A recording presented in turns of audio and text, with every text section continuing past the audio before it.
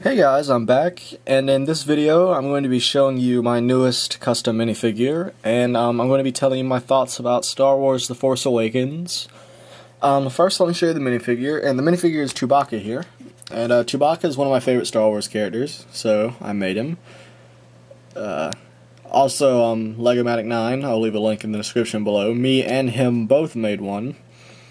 This is my version. I used an older Chewbacca headpiece. I made him a custom bowcaster. Bowcaster is not accurate really to Chewbacca's bowcaster, but it is a bowcaster.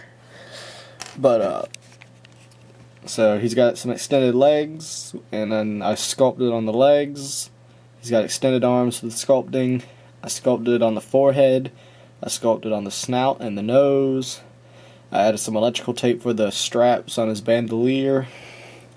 There's sculpting on the back of him, and he's painted in two shades of brown. You can see the darker brown right here and the lighter brown towards the feet.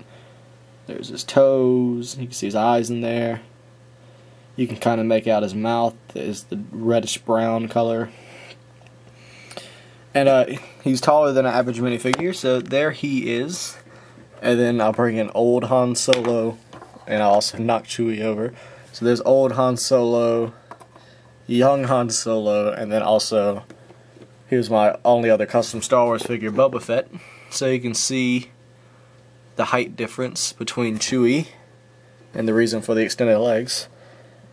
And then, so yeah, now I just want to talk about, I'll just leave these here. That's it for Chewbacca really, but I just want to talk about Force Awakens. It was a really good movie. Just a casual Star Wars fan and a die-hard fan, I can say it was really enjoyable. I won't get into any spoilers, although that's mainly what I would want to talk about. But it is a very good movie. There's a lot of fan service to the older movies. Very good movie. It does have its faults, my personal faults with it, but I'm not really going to get into them. It's a lot better. There's not many faults to outweigh the negatives that I have with it. But it's a very entertaining movie. Not an amazing movie, but it is a very good movie. Very satisfying to see some of these characters back on the big screen, and especially for me, since this is the first Star Wars movie I've ever gotten to see in theaters. So, yeah, that's about it. As always, like, comment, favorite, and subscribe. Thanks for watching, and I'll see you in my next video.